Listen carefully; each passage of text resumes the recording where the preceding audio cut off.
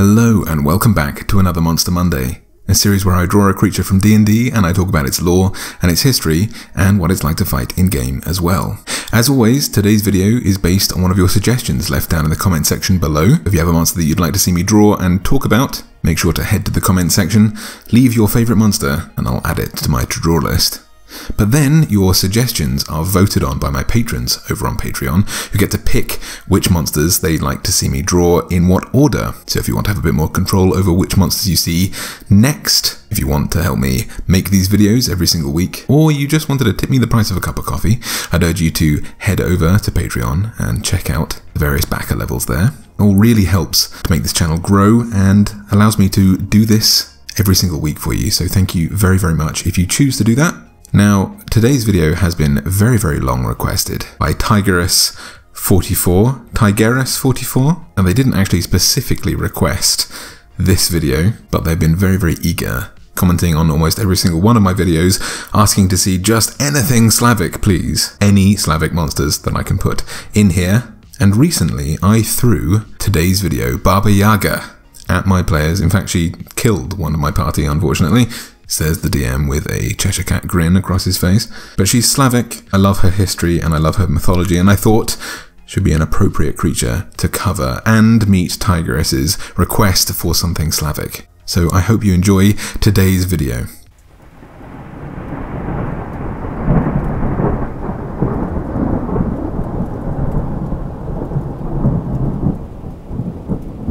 Когда мы снова встретимся, в гром, молнии или в дождь, когда суета сделана, когда битва проиграна и выиграна, это будет до захода солнца, где место на пустоши, там встретится с Макбет.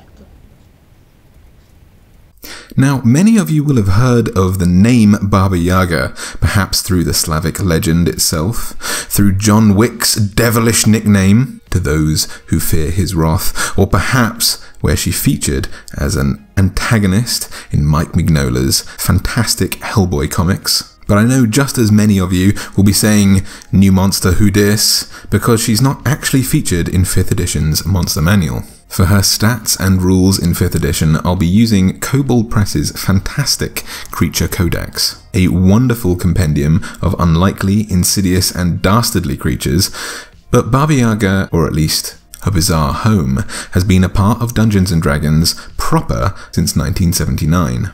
Her iconic hut, whose depictions you've likely seen, appeared in the Dungeon Master's Guide back then as an artifact. It's a small, crooked shack perched upon 2 enormous chicken legs, which it uses to stride through the marshes and bogs of the wilderness.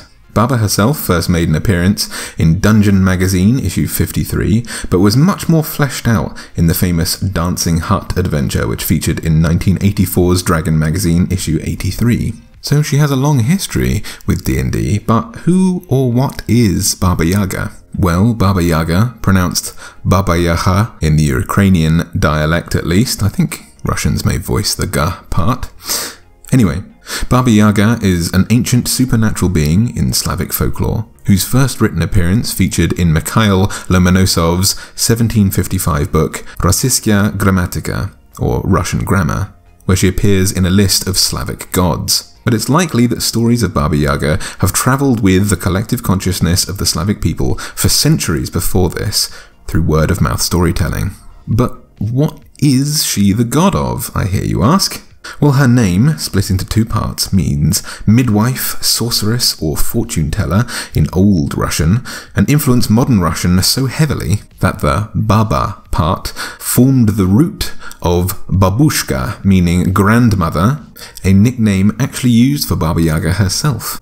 You can call her the grandmother. The Yaga part has no defined etymological origin, so no one can say for sure, but the impact of legends of this creature have influenced languages over the generations to the extent that in Serbo-Croatian it means horror, shudder, or chill.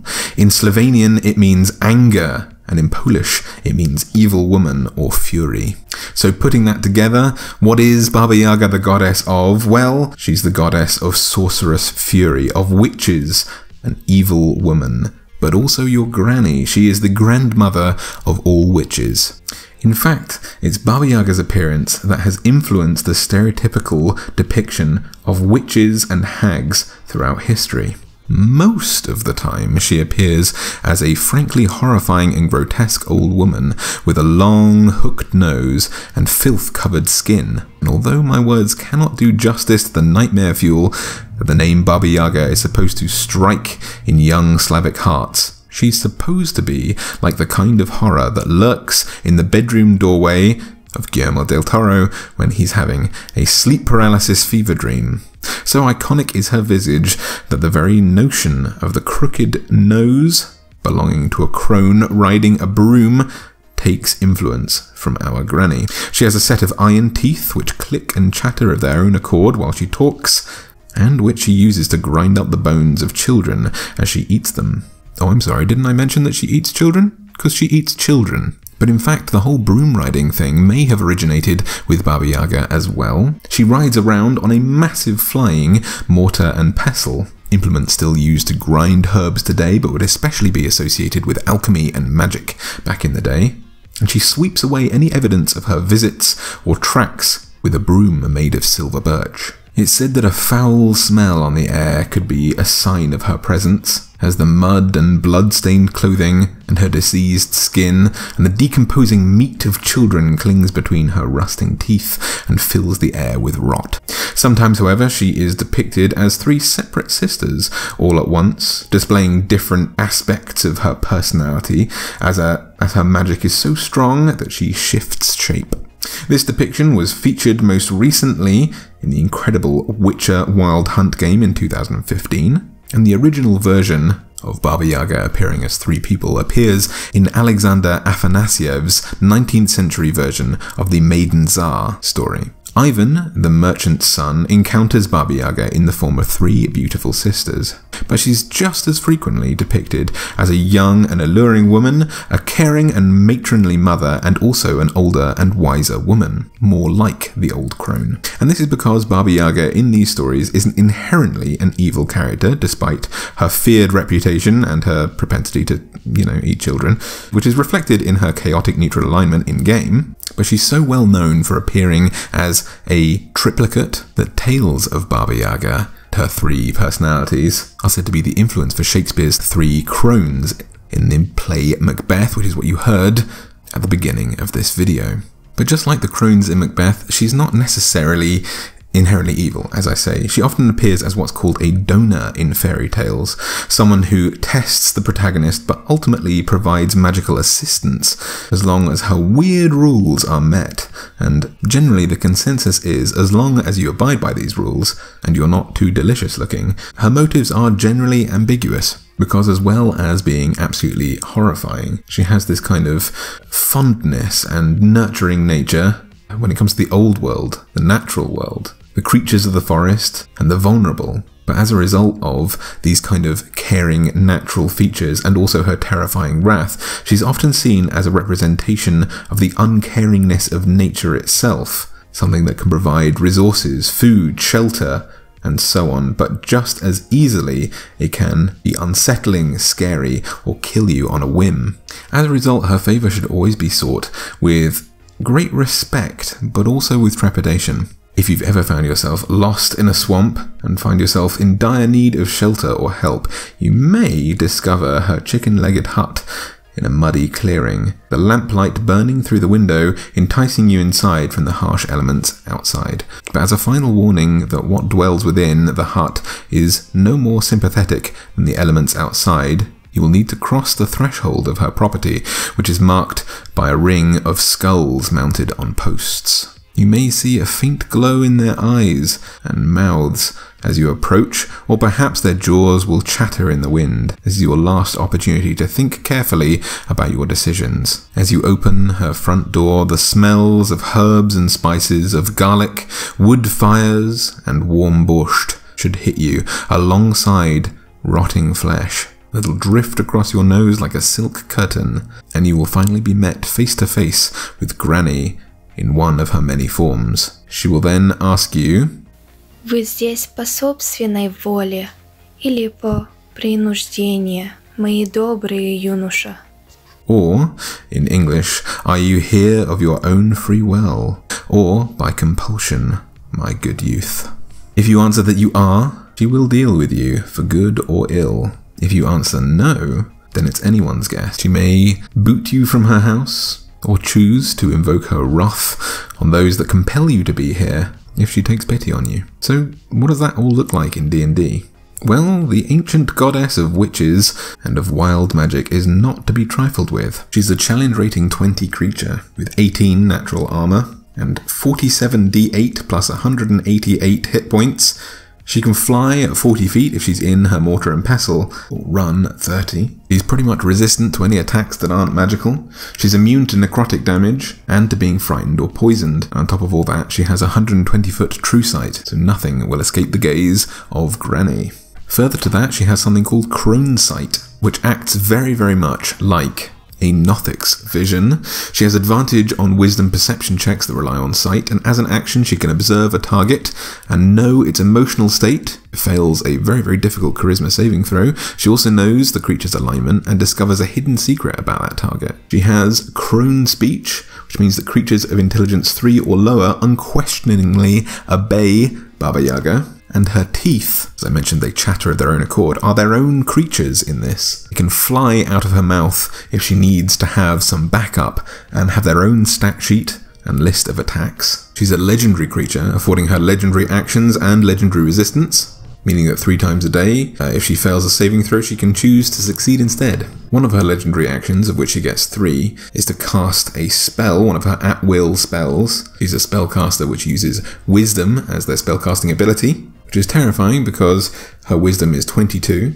her spell save DC is 20, and her spells are a plus 12 to hit. Her list of at-will abilities include Eldritch Blast, which deals 2d10 damage, Message, Minor Illusion, or Spare the Dying. But she can also cast things like Animate Object, Insect Plague, Polymorph, Blight, Banishment, Lightning Bolt, Blindness and Deafness, or Tasha's Hideous Laughter.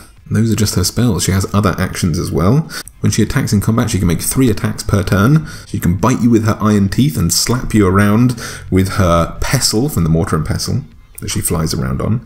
The pestle deals 68 plus 4 bludgeoning damage. People need to pass on a DC 20 Constitution saving throw if they're hit with this thing, or have disadvantage on concentration checks until the end of their next turn, so she's really good against spellcasters. If her iron teeth are in her mouth, then she can bite you for 60-10 plus 4 piercing damage, and you need to pass a wisdom saving throw or be frightened of Baba Yaga. I think I'm frightened already. Finally, she has a horrifying move called Breath of the Bone Mother, which is very like a dragon's breath attack.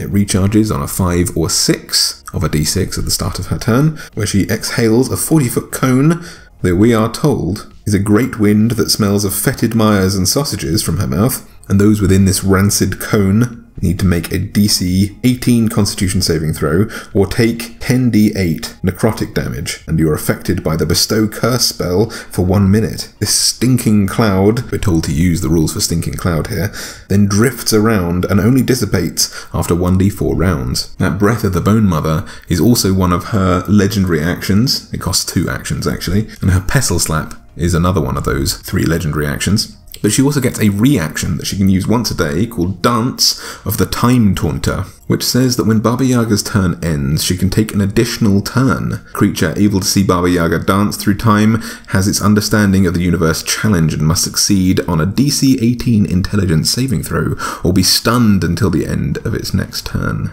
And that's just Baba herself. Her teeth have their own rules. It's only a challenge rating 2, but on top of everything else, that's going to be a real pain to fight. It's its own spellcaster. It can cast things like Detect Magic, Mending, Ray of Frost, True Strike, Grease, Magic Missile, Shield, Acid Arrow, Blur, and Heat Metal, as well as obviously Bite You. But it doesn't cause the fear thing when it does. But I believe you're getting the picture. Do not mess with Baba Yaga unless you have a real cause to. She is a terrifying thing to fight. And she's just as terrifying in her mythology. So I hope you enjoyed today's video. I definitely enjoyed recording this, I definitely enjoyed drawing Baba Yaga, and I hope Tigress's Slavic mythology lust is sated for a few more videos. If you did enjoy this video, please make sure to leave it a little thumbs up down below.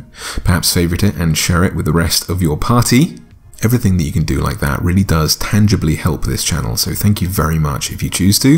If you want to see more videos like this every single week, I release another video on every Monday, and I do that thanks to the help of my patrons over on Patreon, who are lucky enough to receive rewards like every single one of my monster drawings that I draw each month. If you'd like a copy of this drawing, please make sure to head over to Patreon and check that out. But they also get things like one-on-one chats, Patreon live streams, and other things like that. So if you choose to go over there, I'd very much appreciate your help.